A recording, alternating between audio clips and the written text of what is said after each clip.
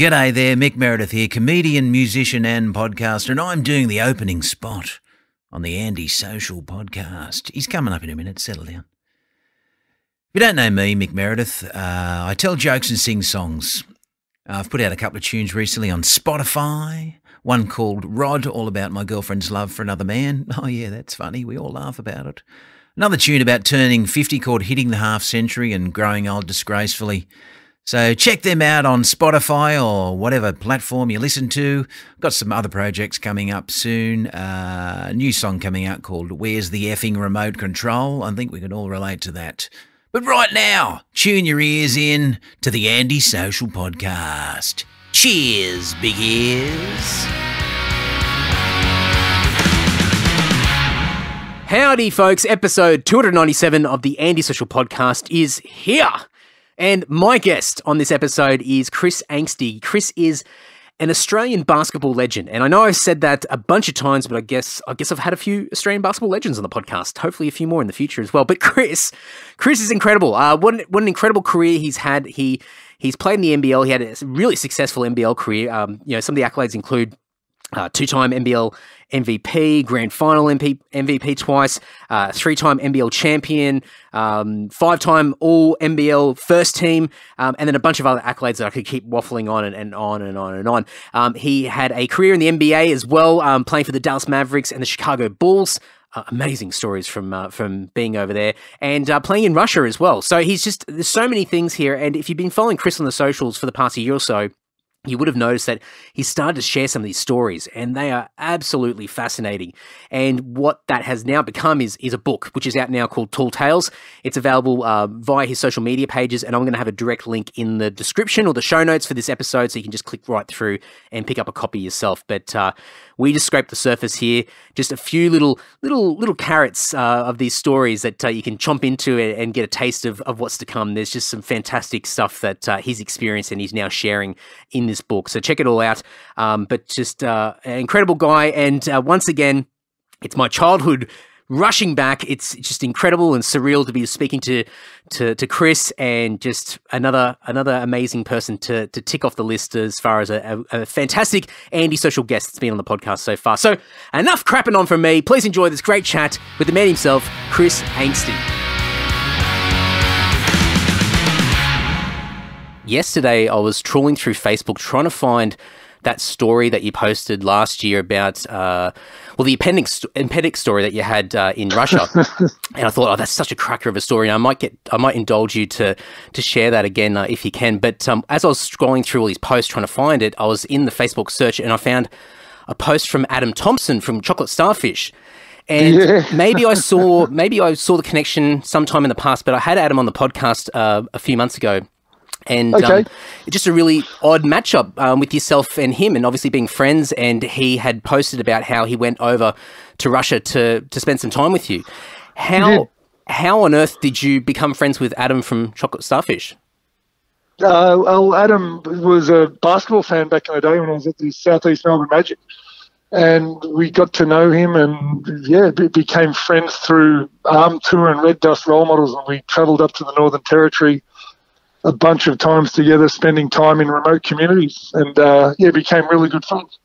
And he was one of the, when you say to people, come and visit me in Russia, a few loved the idea. He was one who was open enough to come and do it. So that was a great time.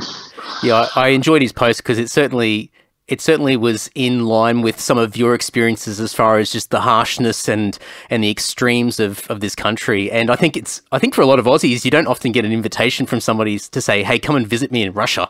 So good on him for taking the plunge. Yeah, absolutely. It's sort of thing we've both done, I suppose. You say yes to things more often. It's really easy to say no. So when something that unique came up, it was a really easy one to say yes to. Oh, for sure, absolutely. Well, can I indulge you just to share a bit of this story of the whole appendix issues in Russia, because I think it sort of frames a lot of the experiences, and obviously we'll talk about the book as well. But what on earth happened? Well, literally, I came back from a European road trip, and we had a game on a Wednesday night, and sort of all through the night when I got back to my apartment in Kazan, it felt like I had stabbing pains in my stomach, and anyone who's had an appendix burst will tell you it's not a comfortable thing. It hadn't yet burst, but one of the things you don't do over there is miss practice. And I sort of, by the time 8 o'clock rolled around in the morning, I'd hardly slept, and I got Martin Mercet, who was the other English-speaking European and a friend of mine, to call the team doctor, because I was going to need him to give me clearance to not train, and I was trying to figure out what it was. And he came to the house, and the only words I understood him saying were hospital. And so we got into the back of this little tiny white car, and he drove me to what looked like a wooden double-story building, which turned out to be the hospital. And we went into a room with the surgeon, or another doctor, didn't know him to be the surgeon at the time. And again, the only word that I understood out of his mouth was surgery. And I looked him dead in the eye and I said, London, because there was no way I was going to have surgery in this rundown. It was one of my only rules in Russia: don't have surgery. If I get really sick or my family gets really sick, just up and leave. But he got Martin back on the phone in the middle of practice, and Martin sort of said, look, he's saying your appendix is about to burst. If you're on the plane at a burst, you can die. But he sounds kind of confident. He's done this before. Oh my God.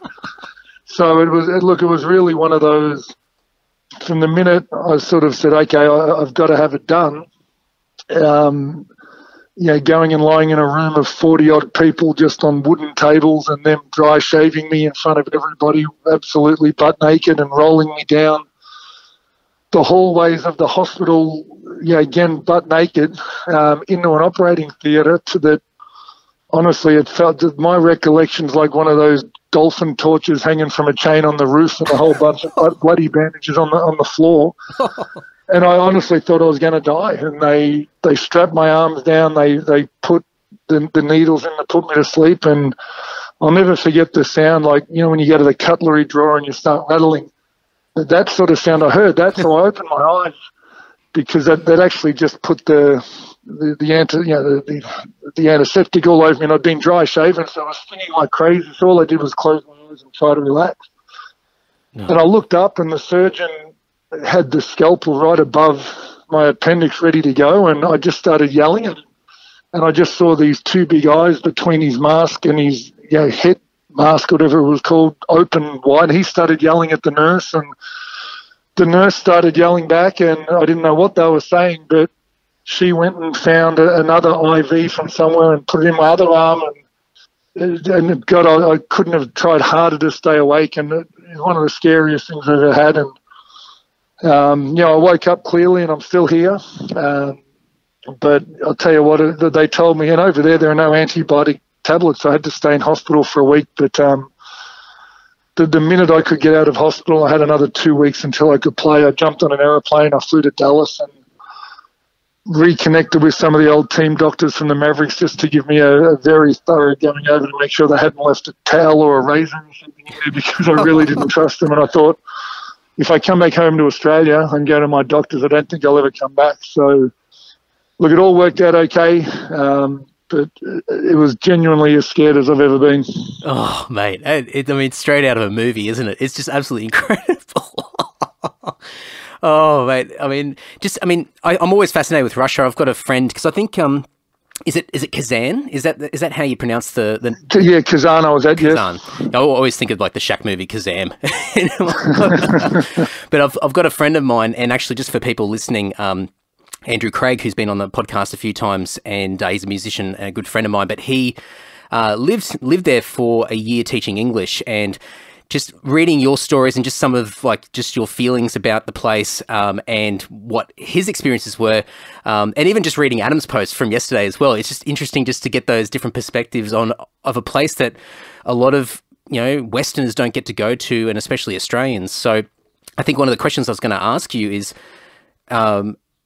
playing there and playing in Russia in general, what was it like sort of working in a system that's obviously not predominantly English, a completely different culture, and sort of coming from, a lot of Western sort of, especially basketball and just sporting systems? Was that a massive culture shock for you to be able to adjust? And did it take a long time to sort of wrap your head around how things work over there? Yeah, it really did. And the biggest one initially was the language. Very, very few people spoke English, and myself and Eddie Shannon, who was the other import on the team, we'd walk to the back of the lines at training and sort of learn by watching more so than learn by listening. We did have a translator, but we learnt very quickly we weren't getting full details. When you jump on a bus or you walk down the street, there's not a word of English written. It's a different dialect, different script that they write in, so we couldn't actually pick it up as we went. And then it started getting cold. It got down to minus 45 degrees at times, and so that all combined together. The one thing is, it's a culture of extremes. There's a lot of money held by a very small percentage of people, and outside of that, it becomes third world almost really, really quickly. So the extremes were eye-opening. But I think the biggest thing when you talk about adjusting is that here in Australia, especially as an athlete, we're very fortunate to be surrounded with a club, a staff, teammates, people, external family and friends that we can lean on a little bit, and that's just stripped right away when you go over there. And probably even more reason that I really enjoyed when Adam and Mel came, or when other friends or family came and visited, that it really was an escape for a week or so, and you could share what Russia was like. And at the time, and I sort of still hold the belief that it's a little bit like any mum trying to describe childbirth. Until you've done it, you can't explain it. You just don't get it. And then, to me, that was Russia. Clearly a very different situation, but it's a really, really difficult thing to explain to someone who's never been there. Yeah, it's a fascinating place, and I think any opinion or sort of perspective that I have of the place is just literally from whatever we see, whatever's documented, documentary or even just pop culture and things like that, and it's certainly not a clear representation of what reality really is like over there. So yeah, it's always fascinating to get people's perspectives. But as you said, unless you're there yourself and experiencing it, you're not going to get the full understanding. Now, look, having said that, though, when you settle into it, it is amazing what you can become accustomed to. And if you had have told me after the first 2 or 3 months that I'd end up back there for 3 years, I would have told you were crazy, because it was the hardest thing I've done. And I remember laying around in bed some nights up to 3 and 4 in the morning, just eyes open, what have I done? This seems never ending. But the people that you slowly get to meet, and the enjoyment you find when you do find people who speak English, and your ability to connect with anyone was really, really interesting. And you can always tell the Russians who have travelled through basketball, they're a little bit more worldly, they're a little bit more eyes wide open, a little bit more positive, and met some incredible people, learned some incredible lessons. And as tough as it was, I'm really, really glad I did it. There would have been every reason to come home really quickly. And I think from what I can recall, you won a championship in Kazan, and I think I read online it was the first in Russian history or something like that. Was there pressure for you coming, because this is your second Russian team as well? Was there pressure coming into that setting itself, already being in Russia, or are you sort of proving yourself a little bit? I think I'd proven myself. I'd made when I played for Ural Great, I'd sort of made the Russian all-import team and the All-Star 5, and we'd made the championship series, and that was something not many people expected us to do. So I guess my currency, for lack of a better term, in Russia was higher than it was in Spain and Italy and perhaps some of the other places that I coveted going to. And at the end of the day, it's a nice thing to know that the team you're going to has seen a lot of you and they want you. And Martin Mercep, who was my Dallas Mavericks and then my Ural Great mate, he had gone, and they sort of brought us across together. So that made things easier. But as for pressure, not really, because we were one of the top 2 or 3 teams. We had the biggest budget. We had a lot of depth of talent, and we were expected to win, but that didn't all fall on my shoulders. It fell on the European players who they'd brought in from other countries, and Zhikauskas and Ilgal, these sort of guys. That we had a very, very good team. And as you said, we found a way to win the FIBA Europe Cup, which was the first European well, we were the first Russian team to win a European tournament in any sport since Russia had been inducted into the European Union, which was an amazing night, an amazing moment, an amazing memory. But funnily enough, one that I share with very, very few people, because no one knew it was happening. This was before social media. So, that, if anything, might have been one of my more memorable as insofar as coming back to the Melbourne Tigers eventually, was that I want to do what I do well in front of people that I know and love. I'm doing this on the other side of the world for myself, but I want to share this with a few more people. Yeah, it must be so isolating in a way, because going back to what you said before about people being able to relate to just your experiences that you're having, but then to be able to celebrate as well, and just being sort of not only just on the other side of the world, but in a relatively remote part of the world that often is not known to a lot of people in sort of the Western world. So really unique. Yeah, look, it is. It's you literally. We jump on every week. We'd jump on an old aeroplane and they'd pull the stairs down at the back of it. That might be 20 or 30 seat aeroplane, and it was older. Every time I looked at it, it was as old as any plane I'd ever seen here in Australia. And you look out the window, and we used to half joke about how many of these flights do we need to get on before one goes down, and if it does, will they ever find us? Because you're flying over the middle of the biggest continent in the world. In sub-zero temperatures, they just might not be bothered looking anymore. But it really was that. It was just a completely different world. Just, just like when I sort of have an overarching look of even just your professional career alone, there's so many sort of extremes that you've had, and I guess this is just an example of an extreme that's just in one completely different direction to everything else that you've experienced over the past several decades. It's like just incredible to sort of, I'm just imagining these old ex-Soviet sort of commercial jets just chugging away in the air there, just barely staying up in the sky. No, that's the thing though.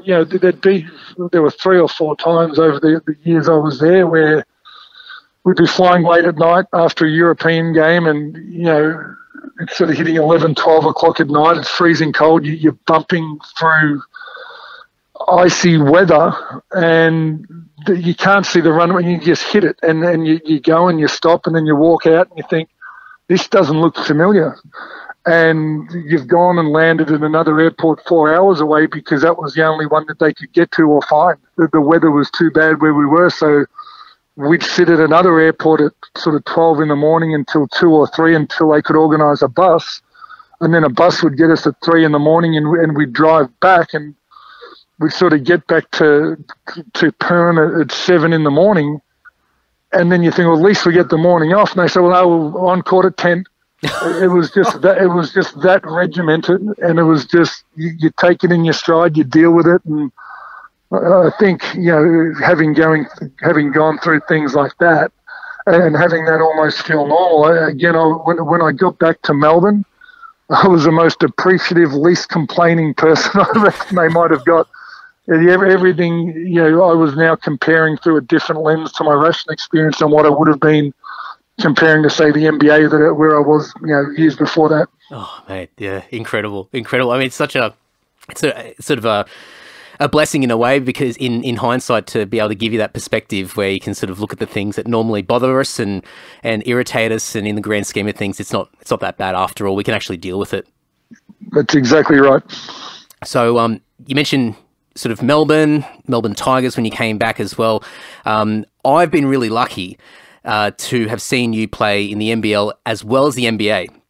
I saw in the NBL, I think I only got to see you play when you were playing with the Magic, and I was living in Brisbane at the time, so I got to see you come up and play the Bullets. And I saw one NBA game where when you were playing with the Mavs and you came through LA, and I saw you at the old Forum play LA, and just some, for me, like growing up, and I've spoken about this with a lot of other basketballers on the podcast, like it's such an amazing time for me, sort of the mid to late 90s, where it was just a really cool era of basketball, and especially in Australia, like it was like this real, and I think it's sort of getting back to that point now, where there's a lot of real fandom around basketball again, which is fantastic. And while I will touch a little bit on the NBA stuff, and I'm always fascinated about people's experiences over there, what I'm really, really interested to find out is that first year when you came into the NBL and you joined the Melbourne Tigers. I mean, you had the Gazers, you had Leonard Copeland, you had Mark Bragke, and from what I can recall, and correct me if I'm wrong, they just came off a championship as well. What was that culture? What was that dynamic? What was the chemistry? What was that whole thing? Especially for you, if I get it right, you were a rookie coming in to the Melbourne Tigers. What was this experience like, and the overall sort of feelings of coming into like this already established and well-respected team? It was still surreal, and I say that, and I probably appreciated what they did less than anybody, and I say that insofar as I'd only been playing basketball now for 2.5 years, and I didn't know the history of the sport, and I knew a little bit about Andrew Gaze, but I didn't know who Dave Simmons and Leonard Copeland were.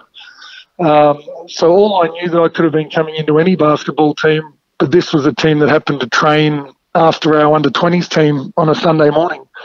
And every now and again, some of us under-20s would be invited to stick around and make up numbers and give them a third team. So as I slowly improved, as I guess quickly improved, I found myself to be one of them. And, you know, Simo and Bradkey and Robert Sibley used to beat the hell out of me, and I was a long, long way off. But at the same time, I was always... It seemed simplistic enough to me that whatever Simo or even Hogs did, in a 1-on-0 situation, in an individual, I could get close to their skill set, but I was nowhere near physical enough. And that was the difference, and that was the thing I learned right from the start, that if I was going to be any good at basketball, I really needed to become a lot stronger, a lot more physical, needed to find a weight room, because to describe their culture, I suppose, especially with the benefit of hindsight, is that they were cohesive. They had their system in place. They all fit into their roles really well, and they were comfortable doing what they did. They recruited according to requirement. They brought in veterans who were at the top of their game, and they knew exactly what they were getting, which was a very different thing to where I ended up at the Magic, where they recruited talent and young players who wanted to develop and go somewhere. It was a very, very different culture, but two that in their own right have become, or were both very successful over the years.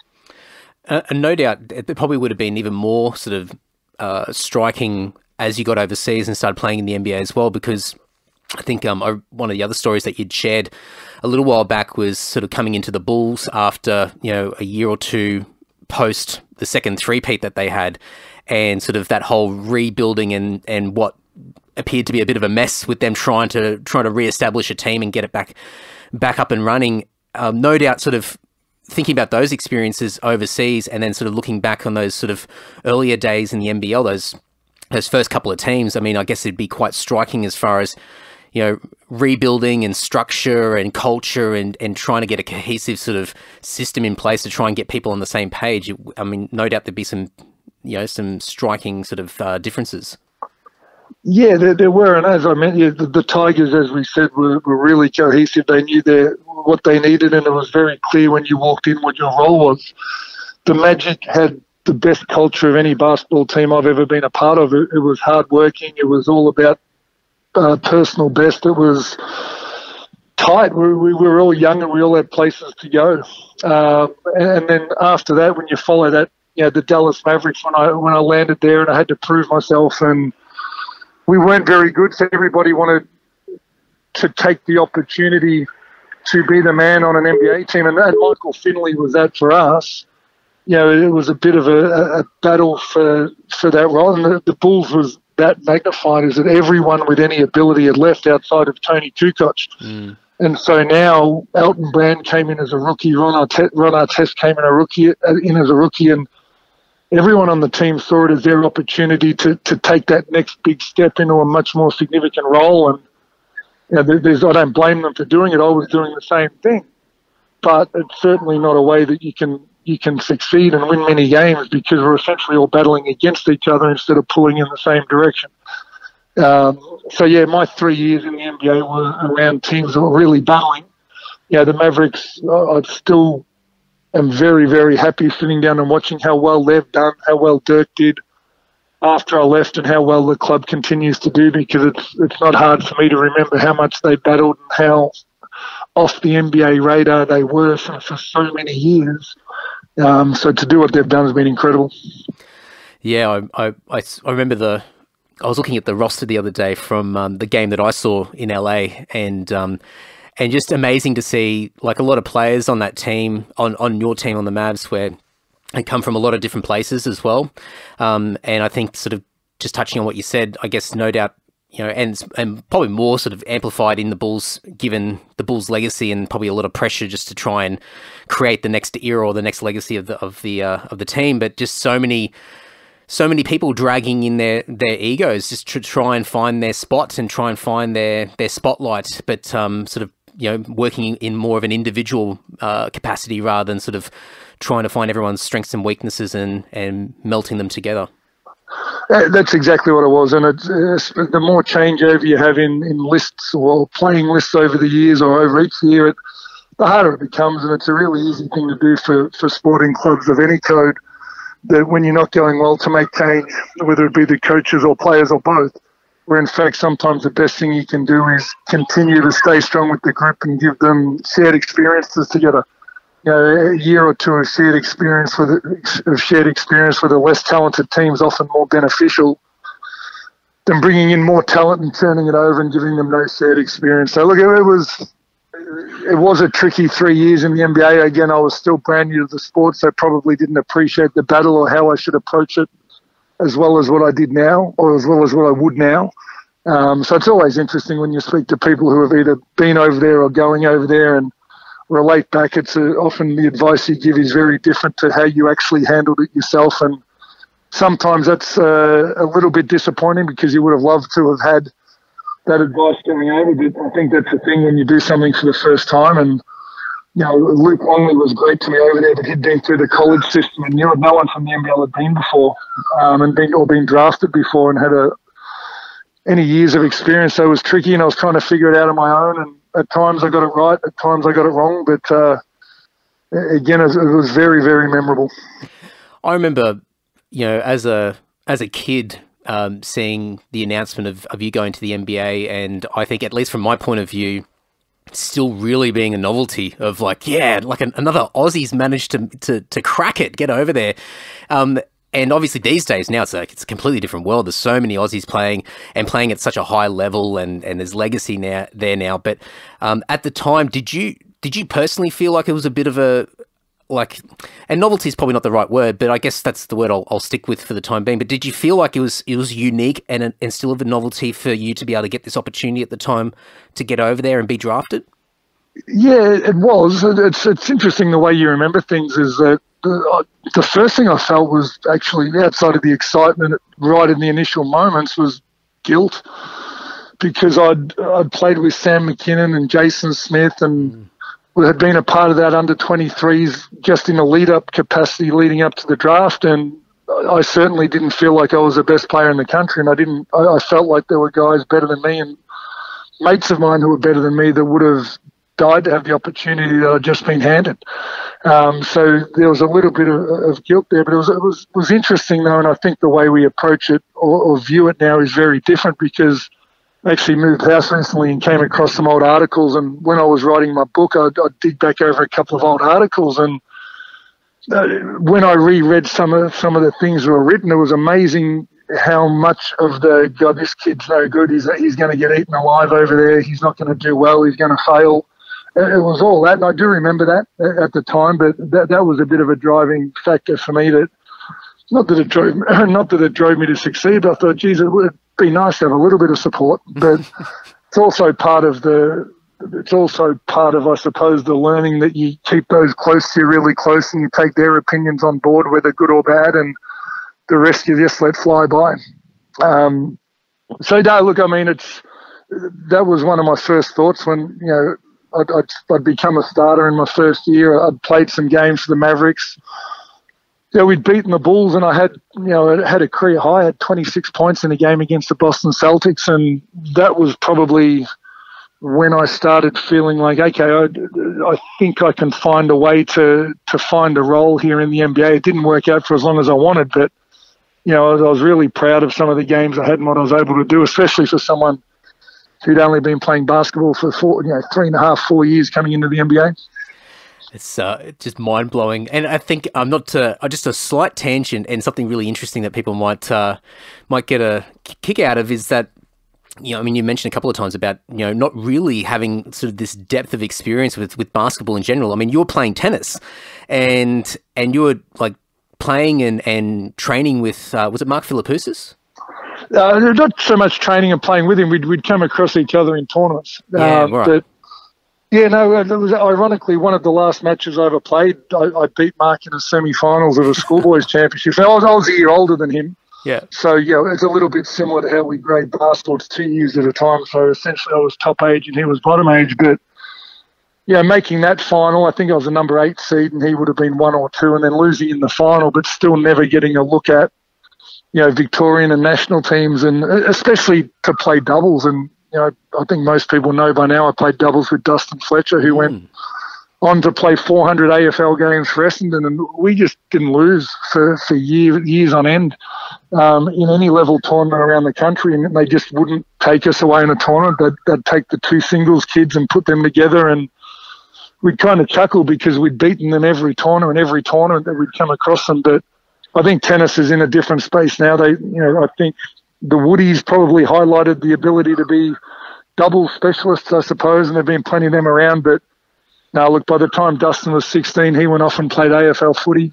I traipsed along behind him and watched a couple of times early days, but, found basketball through my younger brother and a couple of my uncles, and happened to be seen playing a domestic game at Keilor Basketball Stadium, and took him a few weeks to figure out where I lived or who I played for, because they just assumed they'd find my junior club and get in contact with me through that, but I didn't have one.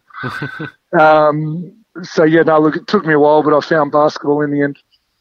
Just, such an acceleration of, obviously for you and especially that age. I'm just thinking of anyone sort of going through sort of that age bracket where there's just so much going on in your world. You're trying to find your feet and trying to work out where you fit into the world. And for you, no doubt, having in the front of your mind, like tennis has been a big part of your life. And then suddenly all this interest and this direction changing, going into basketball, and then accelerating at it, like just everything just happens so quickly. That's a big mental sort of hurdle to sort of jump over.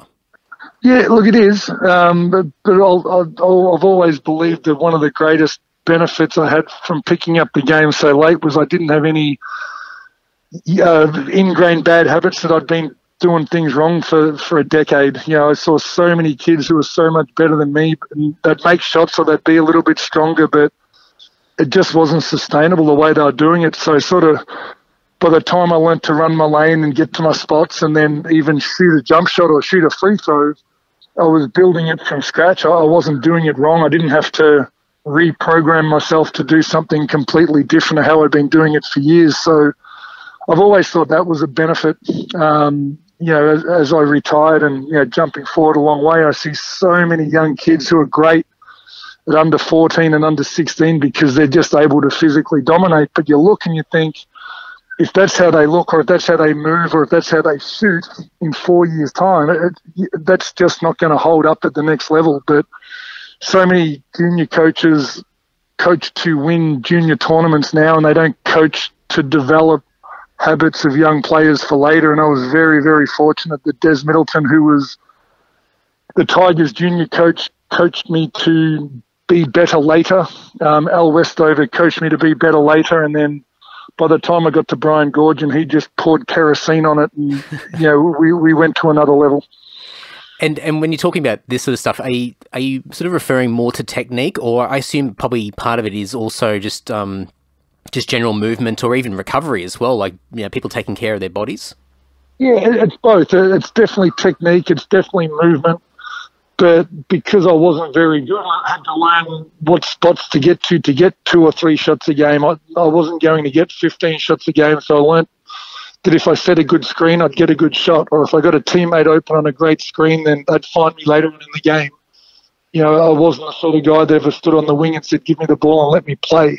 I learned really early that you do 99% of your work in a game of basketball without the ball in your hands, but everyone only drills what to do when the ball is in your hands. So I learnt to see the game pretty clearly right from the start, and even to the extent where the old Melbourne Tigers used to run the shuffle, and if anyone knows the shuffle, it gets swung to the 5-man at the top every possession when you run thirds, and you pass it back on to Drew or Copes and you go and screen away.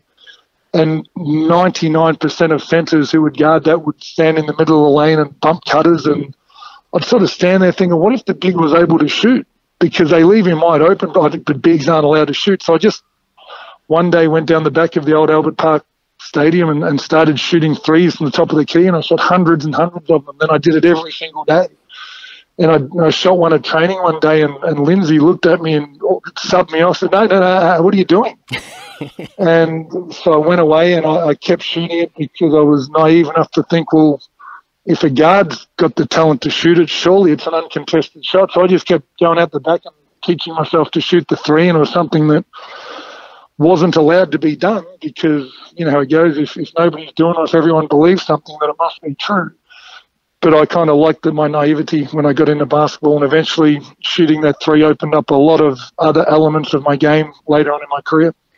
And I mean, these days now, to see a big taking those shots is not unusual. It's almost like it's a part of the toolkit that's needed. It's not just about the old school traditional big man role in the paint. It's a lot more sort of moving outside towards the arc and hitting some of those longer shots. Yeah, I mean, people almost use being tall as a restraining criteria. You're pretty fast for being tall. You're a pretty good shooter for being tall. I just wanted to be fast, and I just wanted to be a good shooter. I didn't think that had to be limited to being small to be able to do that. Again, going back to a lot of junior coaches, they put big kids in a box and don't let them dribble and don't let them shoot, and it kills them. So, again, I was very lucky that the coaches I had taught me the right way, allowed me to expand my game out. And, by the time I got to the NBA, that 26-point game I had against Boston, most of them were jump shots, and, some of the biggest shots I hit in my career, maybe the most important shots I hit in my career. They're not battling away inside in an NBL Grand Final series because you just don't get as many of them, but they were finding space away from the ball and knocking down jump shots. That was what I needed to be able to do to be successful.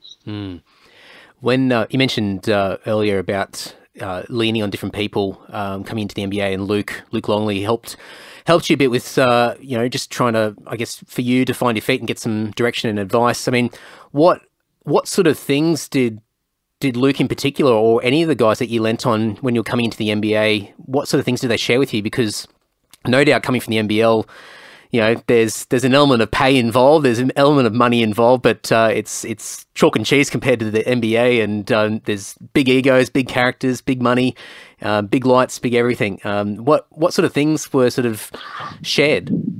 It was describing almost what you just described, and then making sure you found time to get away from it, because it can eat you up and it can consume you. Part of my thing was always to make sure that all of my friends away from basketball I made the time for and found time to speak to on the phone or spend time with in Dallas to escape from the game, because there are so many games.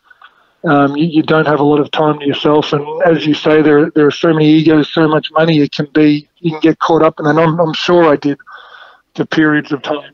But Luke was just that level voice, that level head, and again, it took me, I don't think I got to his place until just before or after Christmas in my rookie year, and he invited me to his house, and just to sit down and talk to him and walk into someone's house and not walk into a hotel room, and to hear another Aussie accent and to talk about the AFL was incredible. And of course, all the advice he gave was I'll take with me, and I took with me through my career. But I suppose that the thing for me was I'd never spoken a word to Luke. He didn't need to call me or seek out my number when I got to Dallas, but he did. And that's the sort of guy he is, that he was always as much about other people as he was himself. And I think you'll find that if you go back over the Boomers' history and all the young guys that have played in the NBA, I'd be very, very surprised if most of them didn't receive a call from Luke while he was over there. He's definitely a unique individual. He's such a private guy, and if you try to find, interviews with him, they're few and far between. He likes his privacy, but the reputation that he's carved out, putting aside his career, like the legacy of his career, I mean, just hearing stories from other people and their interactions with him, he just definitely sounds like a really important person and somebody who puts a lot of care into others around him. He really is, and he sees basketball through a much broader lens than what most basketball players do. And I'll tell you what, we have it's called Pete's Bar, and Pete's Bar used to be the bar at the back of the old Albert Park Stadium. When they knocked it down, there's a group of old basketball heads that catch up once a year and have this Pete's Bar lunch, and we always get a speaker in. Bruce Palmer spoke one year. I think Barry Barnes spoke one year. Timsy and Drewy have spoken, but Luke spoke 3 years ago. And in a room of basketball people, it's hard to keep their attention for sort of more than 30, 45 minutes because we're all there to catch up and we haven't seen each other in years. But, Nigel Purchase was interviewing Luke, and you look at your watch and you're an hour and a half in, and then you look again, there's another half hour, and we're getting kicked out of the room and we could have stayed for hours. He's the best storyteller, best public speaker that I've heard. It's a shame that he hasn't spoken more and then more people don't get to hear it, but I have a feeling that he's going to be doing a little bit more. And I'll tell you what, if there's ever a chance to listen to Luke Longley speak in any forum, it's just well worth doing. Oh, I've certainly tried my luck and tried to hit him from a few different avenues, because he's not obviously it's not just go to lukelongley.com. It's he's very private, but look, if there's ever a glimpse of an opportunity to hear some of those stories, whether it be me getting a chance to talk to him or just hearing somebody else have those conversations with him, I think it'd be absolutely amazing. So but I mean that's one of these things where, at least from my point of view, and I guess the era that I sort of really, really loved and got into basketball, there's just so many great personalities and so many stories where basketball really came into its own in the early to mid to late 90s. There's just so much going on, so much activity, and I think sort of in hindsight now, looking back and reflecting, there's just so much knowledge and wisdom that's come out of that era that is just... It always fascinates me to hear people sort of reflect back and sort of interpret that time for sport, especially sort of a sport that was not... It was never the go-to sport in Australia. I mean, our sporting culture is, footy and cricket for the most part, and then it sort of trickles off after that. So it's definitely interesting to hear like these people sort of reflect back and the lessons learned and the wisdom that's come out of it. You know what? I couldn't agree with you more. And ironically, one of my projects through lockdown was I thought the exact same thing, that I'm used to walking in the sports bars on a Friday or a Saturday or reading about function. There are random retired AFL players turning up at every second pub and doing sportsman's days and nights. And I thought, I wonder if basketball is big enough to stand on its own feet, because I've heard so many of your stories, and you sit back, with a beer and you listen and you're fascinated. So, I started building them, and we did our first one when lockdown ended, and we had Andrew Gaze and Leonard Copeland come down to a Sporting Globe in Mordialloc, and we sold out in about a week and a half. And you've never heard people laugh. All the basketball heads came back together. Some of the stories are incredible. So like you say, some of the lessons were incredible, and it probably even reinforced even more that more people need to hear these basketball stories. And it doesn't just need to be from the highest profile guys. It needs to be from any of the characters, any of the mainstays through basketball in the 90s. And, we're doing another one with Josh Giddey and Warwick Giddey before the NBA draft, and we think that's going to be a lot of fun. But you're spot on that the stories and the characters and the personalities that basketball's had sadly get lost a little bit, because the clubs that, especially in Melbourne, that these players played for don't exist anymore. They find the corporate world and they become just someone who used to play basketball. But put a microphone in their hands and let them talk, you get some of the most entertaining nights you can have. And it was something that and maybe again, because I am new to the sport and I wasn't jaded by the sport as a kid, I still want to hear these stories. So I sit all the way down the back and I listen. I have a great night. It's been a lot of fun. Yeah, definitely envious of what you're doing down there. I saw from afar the Gaze and Copeland one, and just thought, oh, that to be a fly on the wall, that just looks incredible. And especially, those two personalities. I mean, they work so well together on the court. They had the chemistry, but just the personalities just together, and the dynamic would be just really entertaining to listen to them talk. It absolutely was, and like I said, so they were great. They were on stage for about an hour and 40 minutes, and people didn't want to get up to go to the toilet. It was incredible. Again, it let us know that this is something we're going to continue to do it. And yeah, like I said, I'm doing it. I'm building them, but I'm looking forward to sitting in the back of the room and just listening. Once the preparation's all done and the organising's done, I can allow myself to be a basketball fan again and listen to some of the stories that sometimes occurred before I started the sport. A lot of them I probably haven't heard either, and I get to be a fan again. I love it. And speaking of stories, so sort of alluded to it throughout the chat, but I think sometime last year you started putting up some stories. You started like sharing some sort of stories from your career, reflecting back, extracting sort of these life lessons learnt in hindsight, and just, I mean, the stories are just incredible, well written, and I mean, certainly just fired me up. I mean, just especially from a nostalgic point of view, just thinking back to all those exciting times as a fan of basketball, but to hear it through or read it through your lens is really fascinating. Did you already have the book sort of in motion, working on it at that time when you started sharing these stories, or were the stories sort of influencing the decision to go in the direction of a book? Yeah, the second way. They certainly influenced the decision, and even after I'd written 5 or 6, more and more people started reading them. But the reason I wrote them, and the reason I speak at schools and I speak at various businesses and different things like that, is that, and the reason I got into coaching when I retired, I never thought I'd be a coach, was I understand how many great people I had around me, whether they're coaches, whether they're support staff, whether they're club administrators, and not everyone gets to hear these or the type of lessons I learnt. It's more along the lines of the salesperson, coach, and parents and kids just don't know which direction to look at. And I thought, when I got into coaching, it's a good opportunity to share a lot of what I learnt and try to have some young athletes experience some of what I experienced. And as I sat down at the start of lockdown, I thought I'll put a couple down in writing. And like I said, 4 or 5 in, and more people were reading them, and there were a couple of little comments about you should put these into a book, and I brushed them aside, and eventually it sort of became, I had some of my mates who I really trusted, like, no, you really should. So the hardest part probably towards the end of it was writing more and more and not being able to share them, because I wanted to collate them and put them into a book. But I've said to people I didn't think I'd read another book that long in my life again, let alone write one.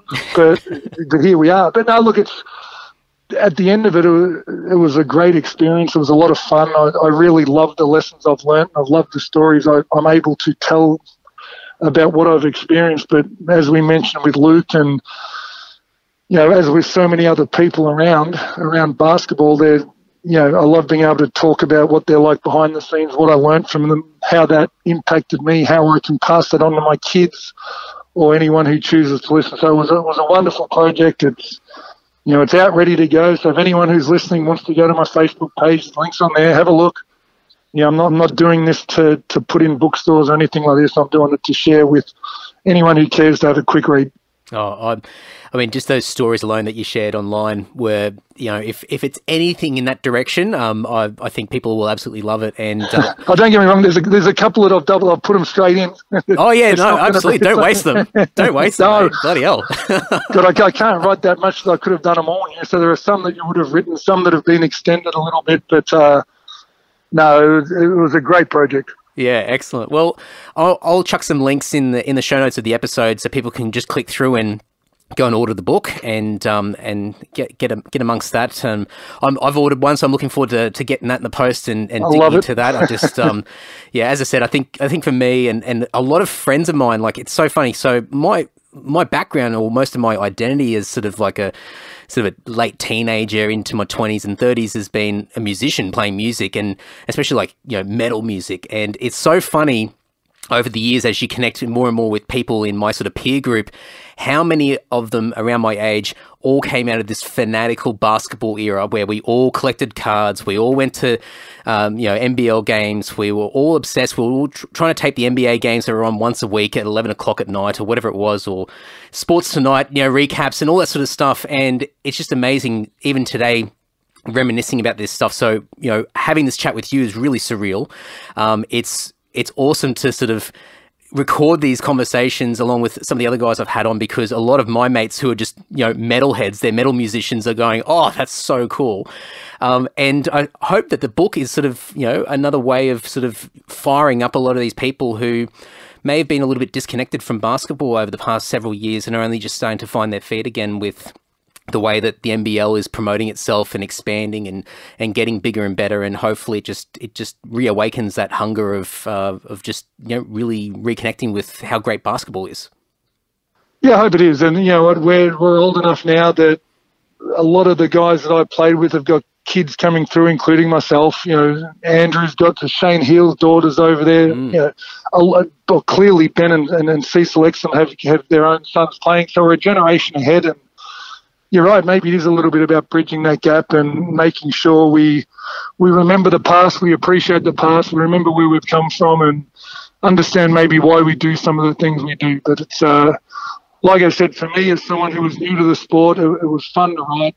I came in, even with this project, a little bit naive, a little bit eyes wide open, and I didn't expect it to probably go as well as what it already has. But I'm very happy that it has, and it's something that got already. I've even started writing a few notes down for a couple of other ideas, but you just never know where, I guess you never know where lockdown's going to take you, because essentially it was my best COVID project that I could have imagined. I love it. I love the positive stories that come out of this, because there's been so many challenges and so much stress that people have gone through, and to hear some positivity that's come out of it, and stuff that's valuable for other people as well. It's gonna bring a lot of entertainment and value to people, and hopefully a bit of wisdom and insight and perspective, and yeah, I'm looking forward to reading it.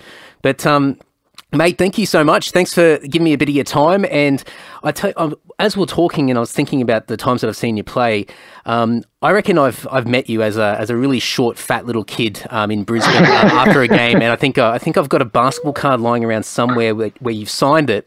So if I can find it, I'm going to take a photo of it and chuck it in the show notes of the episode as well. But I'm bummed at the time we didn't get a photo together, because that would have been just a real mind trip to talk. I'll tell you what, I'm COVID pending. I'm up in the Gold Coast with a bunch of Southeast Melbourne Magic teammates in the first week in November. So if we get up there, come and find me. We'll have the photo. Oh, mate, sounds like a plan.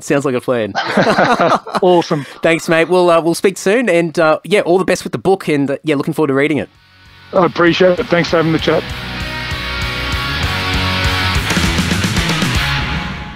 Alrighty, friends, go and pick up Chris's new book, Tall Tales, What the Whiteboard Never Taught Me.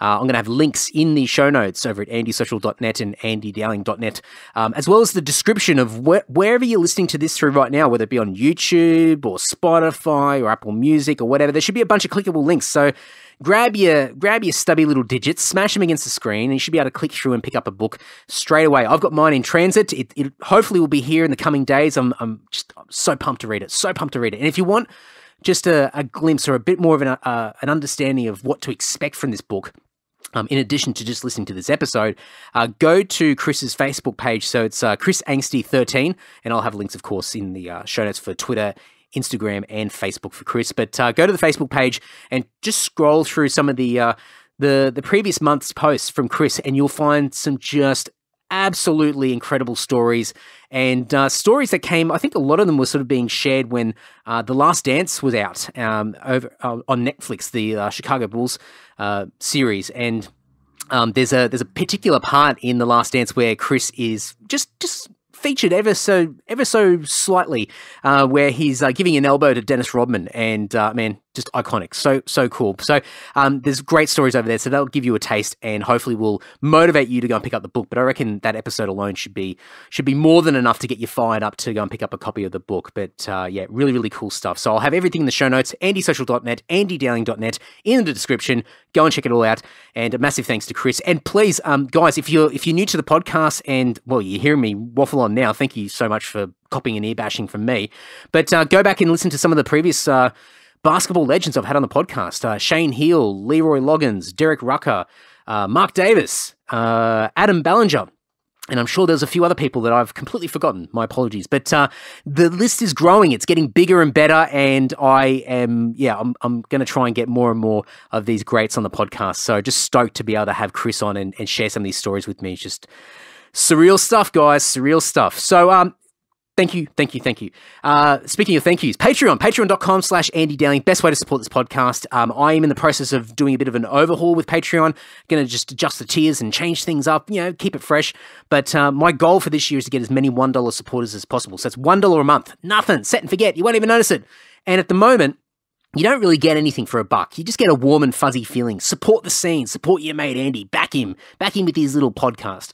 But that might change. I might start offering a few things for the $1 supporters as well. So get on board. Support me that way. It's an amazing way. It is a really effective way, significant way of contributing to the podcast, even if it just feels like it's $1 a month and that's it. It does so many more things. And if you want access to additional tiers, the weekly Patreon podcast episode, or giveaways and free stuff. I've got free t-shirts and I get a bunch of stuff in the mail as well, like stuff from bands and just different things. And I always want to give first dibs to the Patreon community. So it's a great way to sort of get access to some of this stuff before everybody else does. So go and check it all out over at patreon.com/Andy Dowling. And a little thank you to my top tier supporters. These guys are in my top 2 tiers. They throw probably a little bit too much money at me each month. It's a little bit... It's nice. I'm not complaining, but whew, guys, that's a bit of pressure. But these guys are just amazing, and they significantly contribute to the rolling costs of running a podcast, the hosting, the production, the gear, getting around town, starting to do that a bit more now, and just helps me take the focus away from all that kind of stuff and helps me really lock in and have great conversations with people like Chris on this episode. So a massive thank you in particular to these people: Andrew from Perth, Mick G from Sydney, Ash from Deniliquin, Dan from Dapto, Rod from Rayleigh in North Carolina, Patrick from Canberra, Liam from Brisbane, Chris from Sydney, Brendo from Leeton, Tim from Canberra, James from Brisbane, Christian from Canberra, Steve from the Gold Coast, and Andrew from Sydney.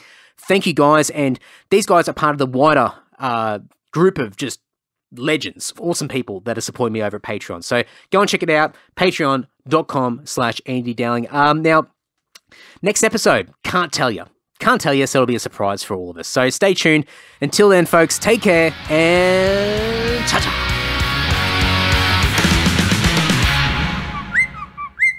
Larry.